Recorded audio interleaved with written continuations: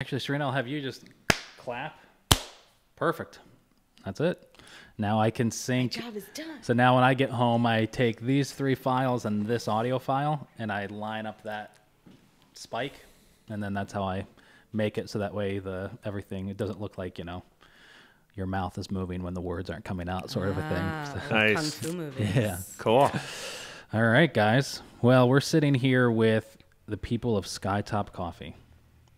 Correct? Good morning. Good morning. Good morning.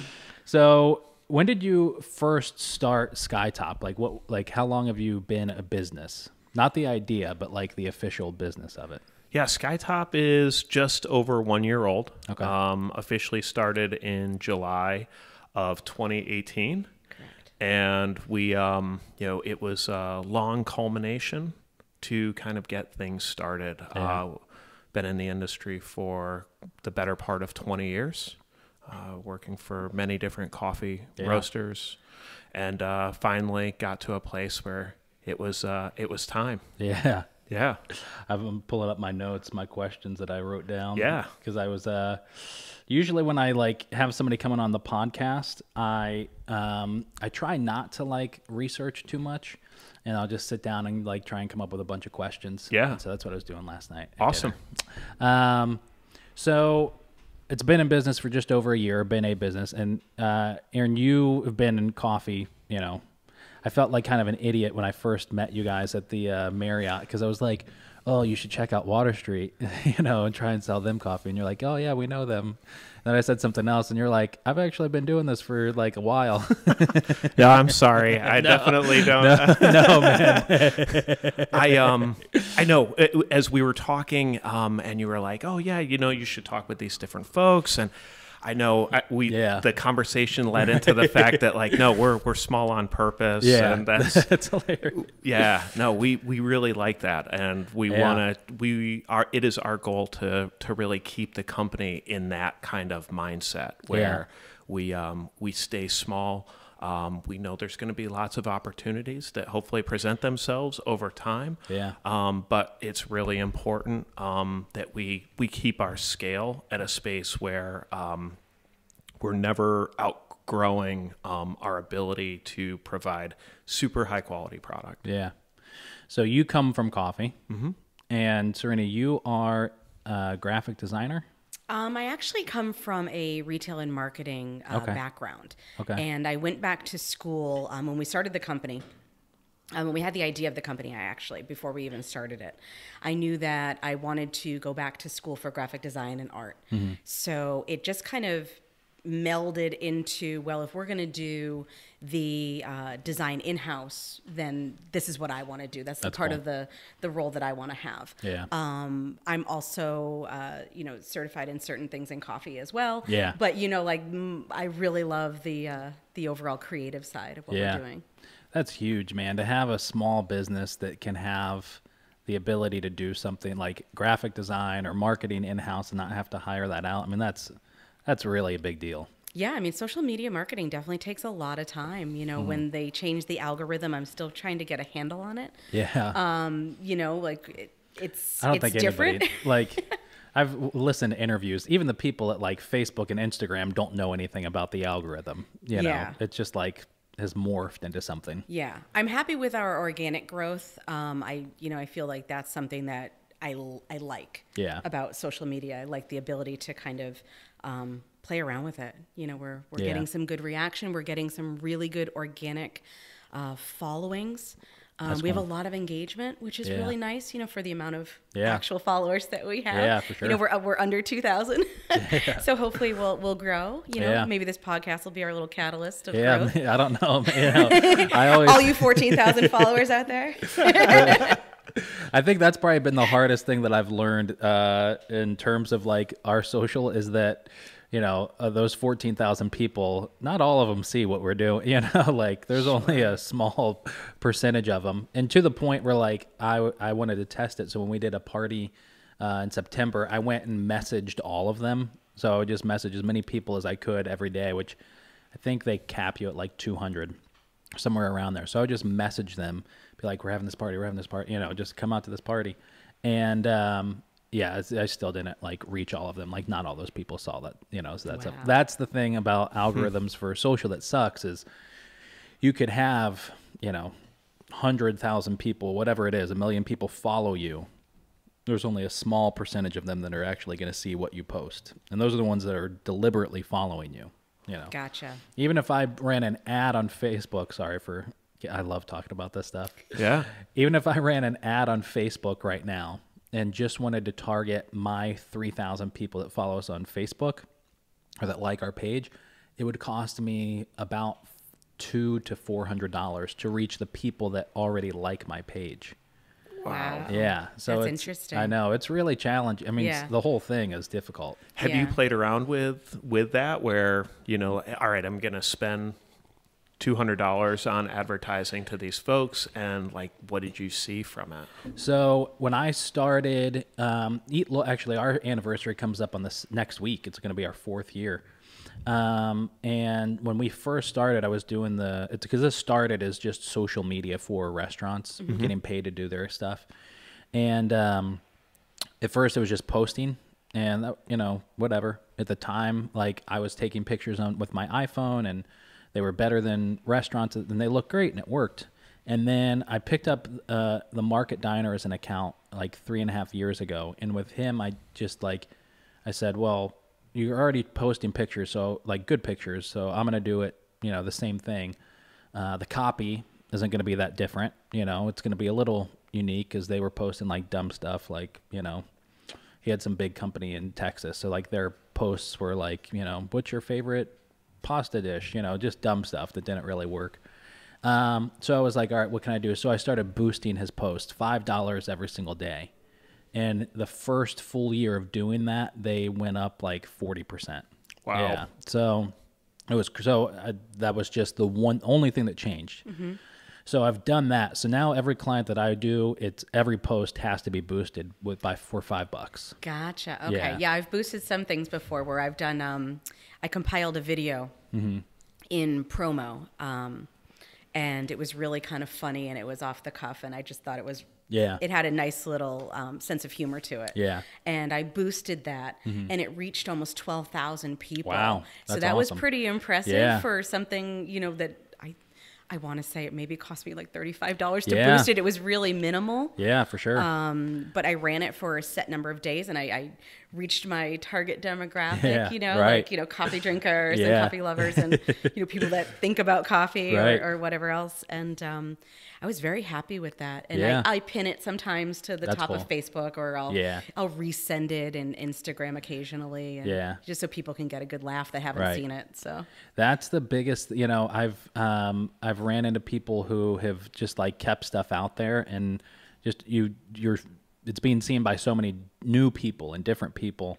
I have $5 a day on a Google ad for if somebody searches local restaurants, it pops up. Do you want to save $5 at a local restaurant? So stuff like that, and we get card sales from that. And that's cool. Yeah, I've got a photography thing out there. So just like keeping stuff out there, and it has changed. Instagram.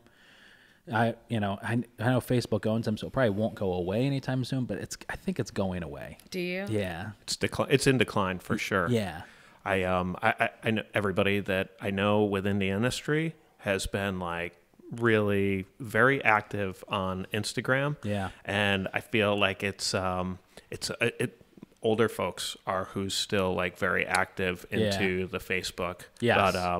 But really IG is kind of taken over for sure. Yeah. But it's like, so I could make a post 4 months ago that would have gotten, 20% engagement, and that same post today, the same time and all that kind of stuff, same everything would get, 10% engagement. So interesting. I don't know what it is that changed. Yeah. But one of the things that I've noticed with it is, so the story feeds really go very quickly. Yeah. And I think it's, just your normal feed, posts go very quickly. It's the stuff that goes into the storylines that I think like, you almost have to do 2 posts. Oh, if you really want to see like, hey, people are looking at this. Well, there's 2 types of people, I think. There's some people that literally scroll through a feed. Yeah. You know, and then there's other people that just click on the first story in their lineup. Yes. And it just plays like television for them. Right. And they're like, oh, no, I missed that one, and I click back. Yeah. Or, you know, oh, no, don't want to see it. Click forward, click forward, click forward. Yeah, You I know? do that too. Yeah, I mean, when I'd spend too much time watching stuff on, consuming just content on Facebook and Instagram. But I do that same thing. Yeah. It is like 20 minutes before I go to bed. That's what I'll do. It's kind of annoying, but yeah. They say you're supposed to tell in your feed. So in your hard post you make on your business Instagram page, you should tell a story, not sell anything, not ask the customer to do anything, and then sell in your story feed. Yeah. So, put in your story, come in and get this latte, buy this scone, get this bag of coffee, whatever. And then in your hard feed, it should be like, here we're cupping, here's, whatever, we're roasting today. Here's the hours. Don't come in, but no. Actually, if you want, you can borrow this book in the back. It's Gary Vaynerchuk. It's called Jab, Jab, Jab, Right Hook. And that's the concept for social. Yep. Oh, very cool. It's 3 just things out there, not trying to sell. And then your 4th post, your right hook, is asking them to come in and do something. Right on. Thank you. Yeah. So, yeah. We love new resources. Yep. Yeah. He's VaynerMedia, correct? Yes. Yes. Yeah. I know who he is. Okay. So Paul Daly, who we were talking about before we started, has gone down and paid the whatever, which is a lot of money, to go through their 4Ds, their all-day intensives, and I believe he's on with their other smaller group for mentoring. So, I mean, he's pretty into it, and the success he's had from it is, pretty ridiculous as well. Nice. Yeah. Oh, sorry. I love this stuff. I absolutely love this Yeah, stuff. no, it's cool. It's okay. We're sharing coffee and talking about social media. Yeah. All right. So back to coffee. So, I mean, Why are we here? No. that was a 10-minute ad for social media. Social media. Do it. So, Aaron, you got started 20 years ago. What was the first thing that kicked you off into coffee? The first thing that really got me kicked off into coffee was espresso. Started working for a large distributor of Lavazza espresso. Yeah. And, it was, not only was it my introduction to kind of the coffee industry, but it was also my introduction into what was just starting to become a huge fad within the industry, or a huge trend, I should say, of single cup. So not only was I selling espresso, but I was selling a capsule-based product. And that eventually led me into Green Mountain Coffee Roasters, where I spent a considerable amount of time, and continued selling, capsule-based coffees, and also whole bean and frac. Yeah. Was getting that first job just getting a job, or was it like, man, I really like coffee, I think I want to try and sell it? Yeah, so it actually started as I was working for a vending and amusement distribution company, and coffee was just one of the product lines that they sold. As it turned out, I had been obviously exposed to coffee like everybody else, that likes to drink that beverage in the morning. So, I thought it was cool that it was something that I had an opportunity to sell when I got there. That's cool. And basically realized very quickly that there weren't a lot of people doing anything with it within this company, and that it was a super high growth category within the office coffee segment in general. Yeah. So when it came to the vending companies that were coming in, they were looking to purchase coffee. They were buying it from many different places. And, very quickly, I wanted to become another one of those places that they came for their product to put into offices. As it happened, the company that I was working for had 12 offices across the United States. Once they realized that I was having success with it here locally, they opened a door for me to expand this product set across the United States. Wow. So I got to take a business from 0 to over $1 million within a year. That's awesome. Yeah, it was a lot of fun. Yeah, I bet. And good travel too. Yeah. It was very cool. And that was really kind of that was like my first year within specialty coffee, was taking, this very niche product, especially espresso. Even now, espresso accounts for maybe 20-25% of the beverages coffee beverages that get consumed. It continues to grow every year at double-digit rates, but it's like a very small piece of that pie. So it has a lot of room to grow. And it was that was really cool. To this day, still love espresso. Yeah. Yeah. I mean, what is it about that? Because I feel like you're either like kind of really swanky and like really get into espresso, or you like just know that it's a component in your latte, or you call it espresso, and you still throw it in your Mr. Coffee Maker and think that it's doing something extra, Right. Because espresso and there is really, I mean, unless I'm completely wrong, there's no difference between espresso and coffee. Right. It's just obviously the extraction, the ground, that kind of stuff. Yep. And there's traditional espresso blends, when you roast them. So an authentic traditional espresso blend for sure. Yeah. I think is something that, we're definitely going to be bringing to the table. Oh, that's cool. Yeah, when we open. So yeah. Yeah. So we're we're going to try and be as authentic as possible, know. That's awesome. Yeah. Yeah, I love running into like if I'll do events or stuff for Cabal, and so I find it really because we've done some stuff at like car dealerships, and we've done some stuff at like furniture stores where we'll do like pop-ups and like just make them coffee for a couple hours. Yep. And I always get like that one salesman that comes out and he's like, "Oh yeah, you got any of that espresso out there?" Or or he'll just like try and throw something out there. Yeah. And that like lets me know that he knows what he's talking about with coffee. And I'm like, oh yeah, yep, this is espresso. That's exactly what this is. Yeah, we love events like that. We've it's kind of funny because over the last year and a half, we've been doing every event that somebody asked us to do. That's cool. Pretty much anything that we could do, within the realm. Because we at the time we both had, other occupations as well. Yeah. So we would do every farmer's market, we would do beer festivals and whiskey festivals. We'd go out to Buffalo and Albany and Dutchess County and, Yeah. So we were kind of just traveling all around the state, doing as many events as possible. And that's you awesome. do run into people that are, really into coffee, and that's a lot of fun, I think, especially when we do everything fresh pour over. Yeah, right. So, you've seen us at events, we'll just be hustling, 3-4 kettles at a time, nitro cold brew, whatever. And the amount of appreciation, I think, on a lot of people's faces when we're literally making their coffee right there in front of them at like basically That's what you would huge. have as a slow bar, Yeah. in your own brick and mortar. Right.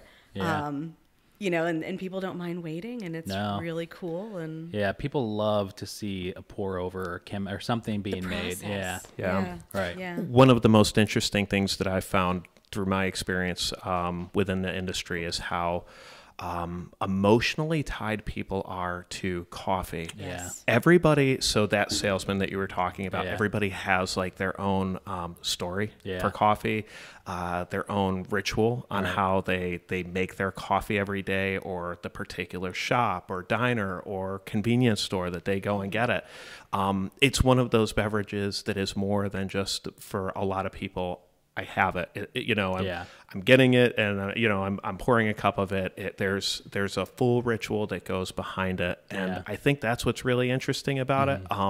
What I really love is that you do get that interaction from people, because not only do they love this beverage, they want to share with you why they love it, what they love about it, and I find that really interesting. It's one of the things that hooked me into this business all those years ago is like, when you hand somebody a cup of coffee and you see the smile that comes on their face, it's like, it's magic. I've sold lots of things throughout my career. I've been a professional salesman for many years. But once I was able to do that with coffee, and I could feel that reaction, that was it. I was hooked. So as much as I've been hooked on coffee itself and this beautiful beverage, it's being able to get that feeling from being able to share that experience with somebody else. It's powerful. Yeah, it really is, man. I mean, it's amazing the people that I run into out there who everybody has like kind of their brand. I feel like coffee is a little bit like cigarettes, like you have your brand. Sure. Oh, sure. Like you're either a Camel or Marlboro, like it's hard to kind of go, but I mean, there are people who do. No question. But yeah, there's some people, and it's usually older people that I run into who like, they will have some story of Kubal back in the day when it first started and, you know, yada, yada, yada. And it's just like, when you bring up coffee, it's like, that's the first thing that they go to, you know? Yeah, it's pretty interesting. One of my favorite discussions or talking points that I'll bring up with people, especially like our age or maybe a little bit older, is bring up a percolator. Yeah. And you will see the person's eyes just totally light up, and they automatically get transported to like their grandmother's kitchen or their parents' kitchen when they were growing up. And, you know, I mean, I remember the smell of the percolator in my grandmother's kitchen to this day. And it's like, you know, there's nothing that smells like that. It's pretty cool. So we still do that too. We still make our coffee every single way. Yeah. So we don't just do like pour overs at home, you know, we'll still make it every single way that a customer or a guest of ours might make it. That's cool. So that we can actually tell them, okay, so this is the grind size you're going to want for this particular machine. Because it does vary so much, you know, to get that for sure. perfect extraction. So. Yeah. It's there's something about it. Like, we have a Ninja coffee maker at home. And we have a Keurig. Yep. And Rebecca buys the big canister of Wegmans pre-ground coffee that's like 99 cents, you know, and lasts you for a summer. Yep. She buys that for the Keurig. And then I, oddly enough, buy Starbucks ground coffee for the Ninja, because I don't know why. Like, even if I get a bag from work and grind it myself, there's just something that's off about it. And I don't know what it is that Starbucks has done to their grinders, but it's like the perfect grind for the Ninja. I don't know why. But yeah, man, there's just something about it. Even if I grind it, because I have a burr grinder, even if I grind it at home, it's not the same. I don't know what it is. Yeah, there's science involved. Yeah. There's a lot of science. And I thought I knew that science. I was like, all right, it needs to be, I'm looking for this, you know, like. You can really geek out on the science quite a bit. Yeah. Yeah. And it's really frustrating how much just the little fluctuation in a grind size can really adjust the coffee. Yeah, absolutely. Especially when you're dialing in an espresso machine. I mean, you know. Oh, yeah. It can take you 20 minutes. It can take you an hour, you know. When they first told me that at work, it was like, that's ridiculous. That doesn't, you don't have to do that every day. What are you out of your mind? Yeah. Like, yes, you do. It's like, no, that's not true. And then I tried to pull a shot and it didn't work. Yeah. Right? It tasted bad. Yeah. Yeah, man. I have a Canon that I used a long time ago. Oh, really? Yeah, it's still decent. You know, it's like one of the Rebels, you know? Yeah.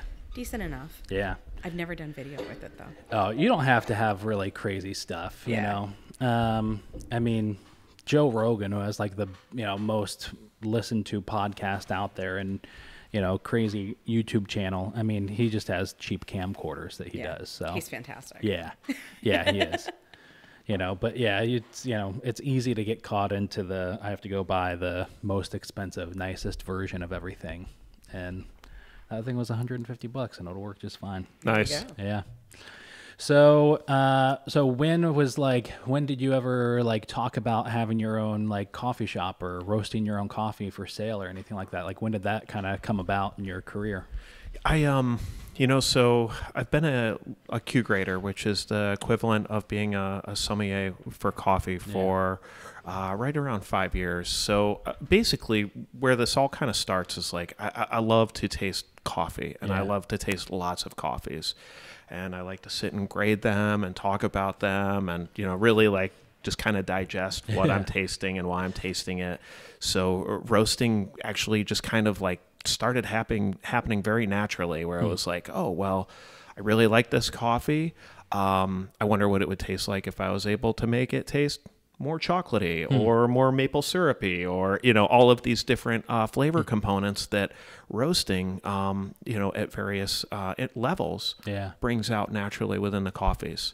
So that's kind of how it started. And then basically, you know, once you have a lot of coffee hanging around that you roasted, you got to do something with it. So yeah. But I think like too, you know, within specialty coffee, and if you're kind of relating it to the Specialty Coffee Association, there's many different pathways that you can take, many different certifications that you can grab that are, you know, very extensive. And not only do they build your network base within the industry, because as a whole, coffee is very small. Most people know each other. They've met overseas at Origin Trip, or you know, they see each other at Expo every year. And I think being professionals within the industry, you kind of notice like which pathway you want to take.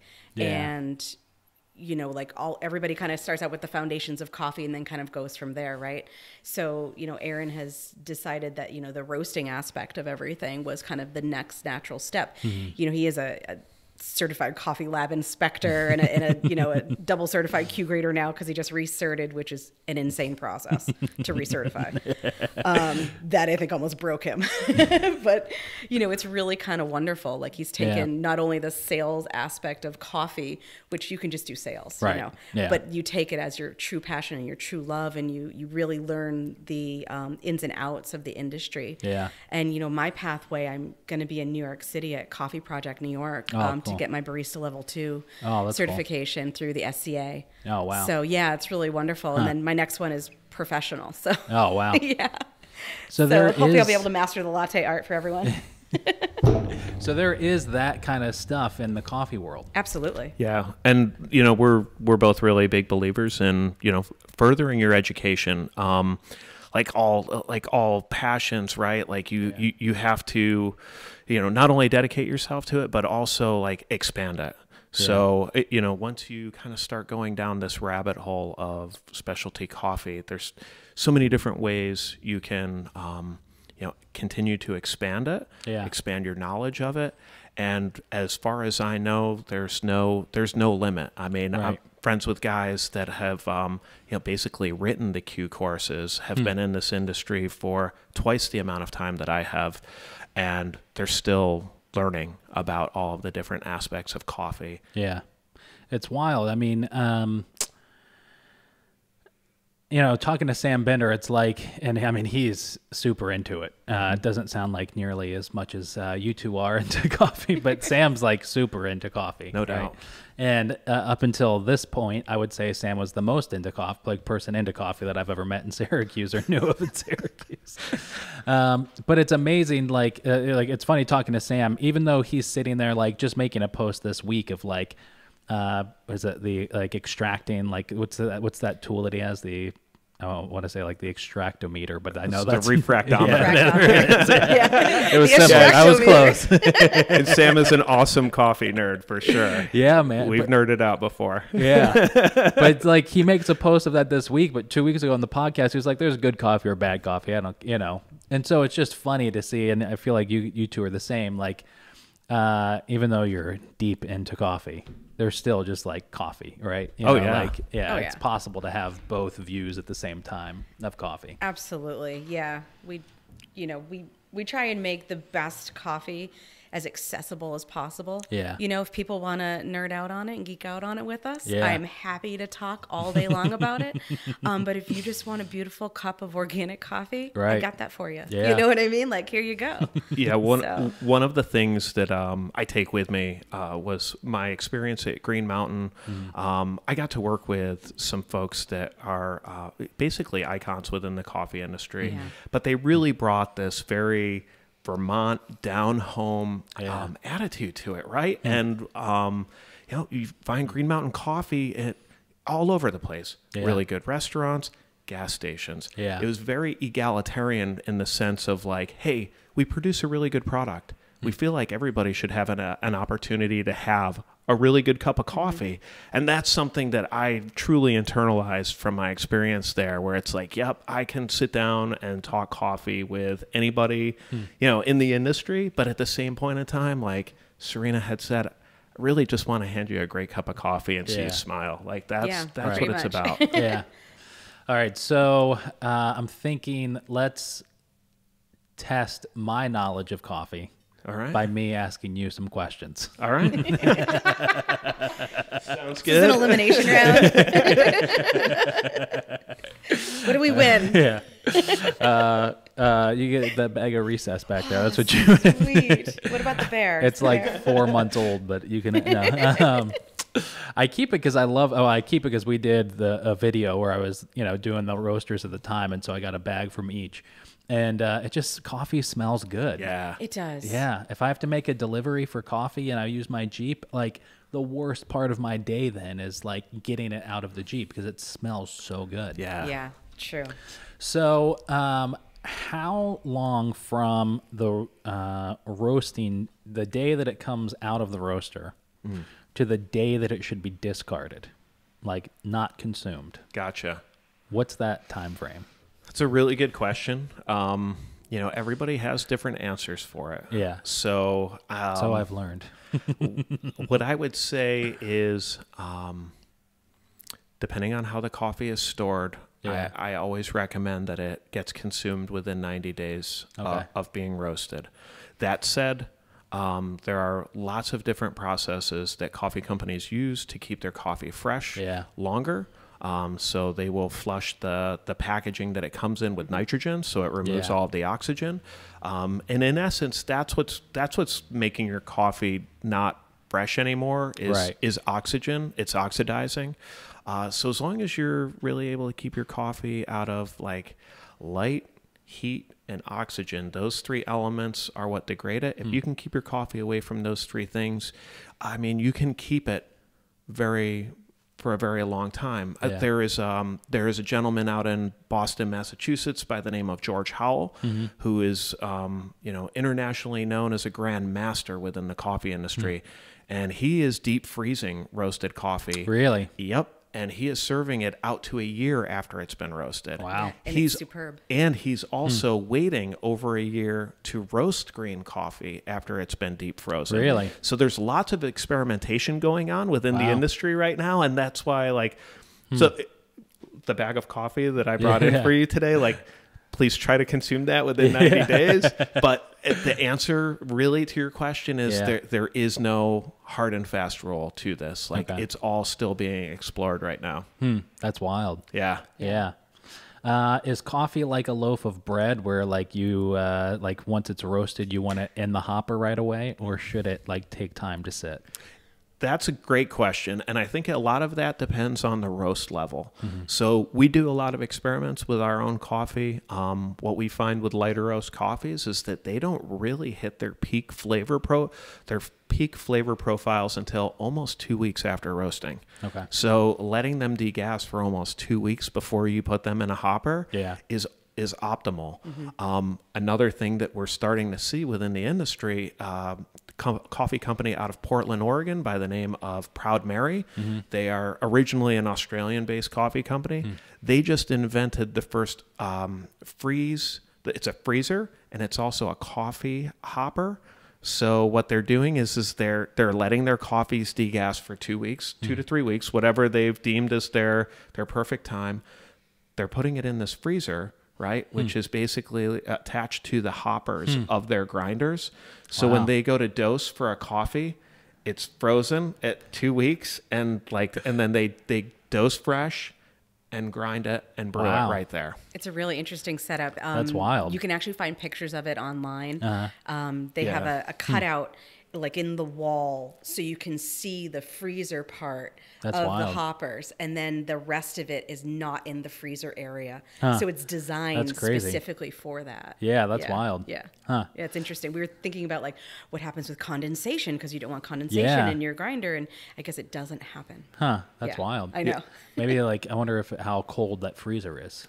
I don't know. Yeah. I don't know. That's a great question. That is a good question. Yeah. One of the interesting facts to know about frozen coffee is that one of the things that they have been able to determine is that frozen coffee actually grinds more consistently. Yeah. So as it fractures within the burrs of the grinder, it fractures more evenly, which makes for a more consistent brew once you brew the coffee. Yeah, that's what I was thinking. If it's really cold, then you kind of get rid of all, and it stays that cold, then you kind of get rid of all of that moisture that could be in. Right. I think of Sumatra, our dark roast Sumatra, that's, it's oily and kind of wet, and if you freeze that, like if it's really, really cold. Yeah.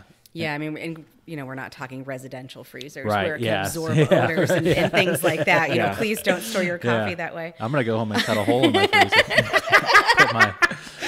Put my $50 grinder. We always tell people, please don't store your coffee in a refrigerator because it's absorbent and it'll eat all the odors. So that's wild. There you go. Well, I'm glad with those two questions that I was wrong in both of them.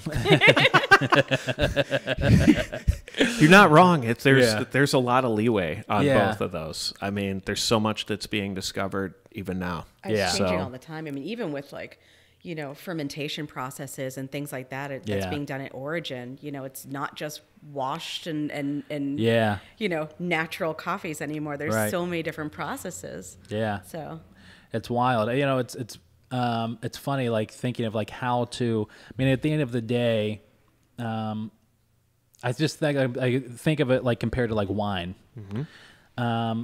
There's master level sommeliers out there who would be upset if you drank like a bottle of Barefoot, right? The fact that exists probably offends them, and it shares the shelf, right? But for somebody like you two who know what you're talking about when it comes to coffee, and are obviously not just because you've Googled the heck out of it, but because you're in it and gone through the education. Like if somebody walked in here with Dunkin' Donuts, like you'd still be okay with that. I grew up in Massachusetts. Yeah. So Dunkin' Donuts is, pretty much like Starbucks out there. You know, it's a religion. Yeah. You go, you get your Dunks regular, and people just know at the store how to put the right amount of cream and sugar in it. Yeah. It's not just black coffee. Yeah. So I'm unoffended by anybody's choice. Yeah. Because that's your choice. I mean, right. If I hand you a cup of coffee and you put a ton of cream and sugar in it, that's your coffee. Do with it what you will. Yeah, for sure. You know what I mean? Like if that's the way you like to drink it, then have at it. Yeah. I mean, I gave you the most beautiful cup of organic coffee I can give you at the time. Do with it what you will.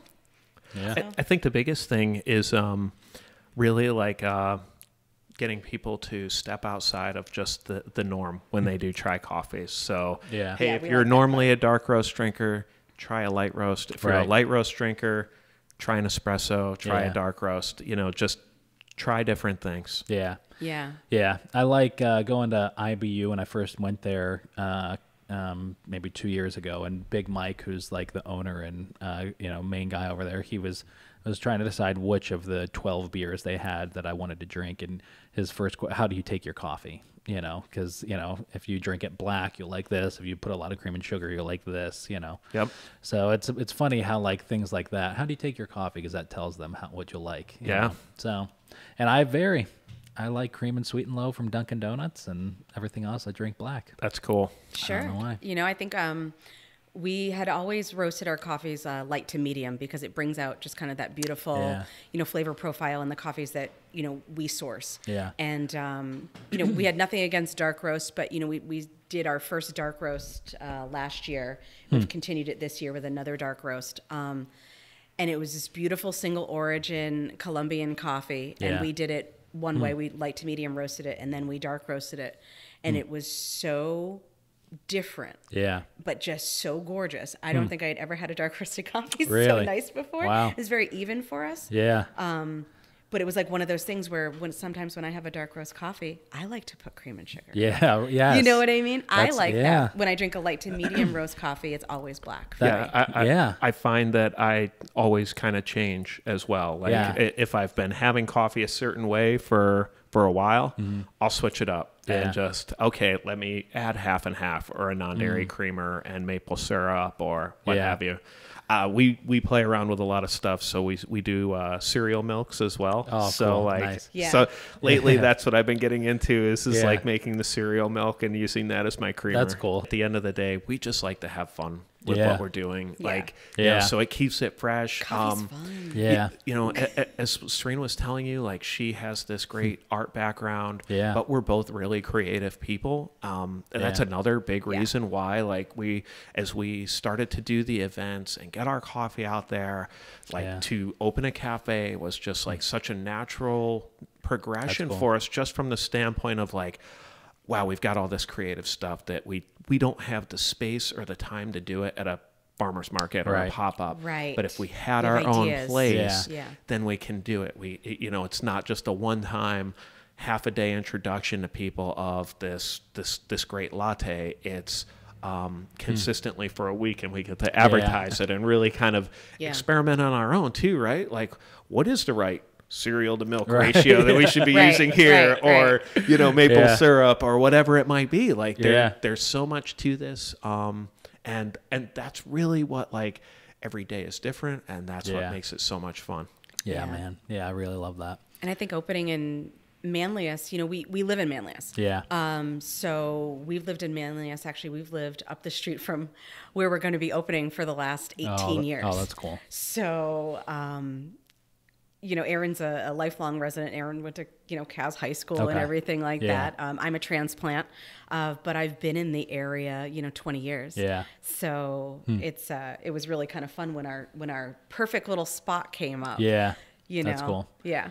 I'm going to have to do another podcast with you, like shortly after opening and sometime to talk about like the process of, what it was like and getting the place open. And all that sure. Kind of stuff. Yeah. It's intense. Yeah, I'm sure. Yeah. And I love that kind of stuff. Yeah. So I guess first thing is, where can people find you online? So people can find us. So our e-commerce is www.skytopcoffee.com. Cool. All of our social is equally as branded. It's at Skytop Coffee. Nice. So the Instagram, the Facebook, it's all right there. The same. Yeah. Cool. And you're going to be open. They can buy coffee online on the website. Correct. Right? And actually, we sell our whole bean at 20 East in Cazenovia at 85 Albany Street. Okay. So that's one of our retailers. And if you are out for an evening for fine dining, Deefy Cuisine, they also carry our coffee as their coffee program. And let me see what else. Recently, we partnered up with Sea Culture. Oh, cool. Out of Skinny Atlas. Yeah. Oh, that's cool. They carry some of our whole bean coffee in their store as well. Yeah. Skinny Atlas has so much coffee out there. It's unreal. We were there for a little bit in a couple different places, but you have, what's that shop that Peaks the candy shop with the Green Mountain. Oh, yes. Green Mountain's there.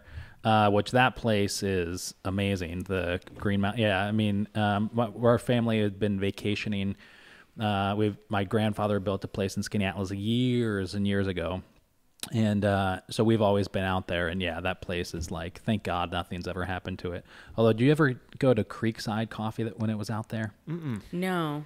Oh, man, that place was awesome. Really? It was this, it was over across from the Tops. Okay. And it was now it's like a tap house, but the building, half of it was a coffee shop that the guy roasted right there. Had this really old, it was almost looked like it was made out of copper roaster. And so he would roast right there in the shop. But they also did lunch and like bottled beer and stuff. And it was such a cool space. And then the other side of it was a bookstore. And then slowly the bookstore closed and they kind of merged, and then slowly that shut down, and now it's a tap house. But it was a really cool space. Yeah. But Skinny Atlas just has like, Peaks is in the local branch. Yep. They serve it on tap and they sell it there on tap. They serve it on drip and they sell the whole bean there. You guys are now there. Simple Roast is at Skinny Atlas Bakery. Yeah. Green Mountain is out there. There's some good coffee in Skinny Atlas. Absolutely. Yeah. It's I really find, especially in the central New York area, like we're all really spoiled because there's so much good coffee here. It's really cool. Yeah. Like I travel all over the country pretty regularly. Yeah. And the world, actually. And we are extremely lucky. Like we've got a lot of really good coffee right here produced in Syracuse. That's awesome. Yeah. I think I need to do a video about all the coffee roasters and talk about that. Yeah. Yeah. I mean, when Aaron says he travels a lot, and he does, he definitely travels a lot, not only for business, but, outside of business. And because he's a Cup of Excellence judge, he travels to, Africa to judge coffees, and he's going to travel to, Central America to judge coffees, and Indonesia to judge coffees, and all these crazy places. So it's cool. We have this wealth of knowledge to pull from and be like, this is amazing, or this doesn't work, or, that kind of stuff. That's awesome. It's fun. Yeah. Well, guys, thank you so much for coming down here on a Saturday and doing the podcast. Thank you. Yeah. We really appreciate it. Yeah. It's nice to chat. Yeah, everybody find Skytop online and look for them to open up in the spring. Yeah, 119 West Seneca Street, right in the Tops Plaza in Manlius. There we go. All right, see ya. Thank you. Bye.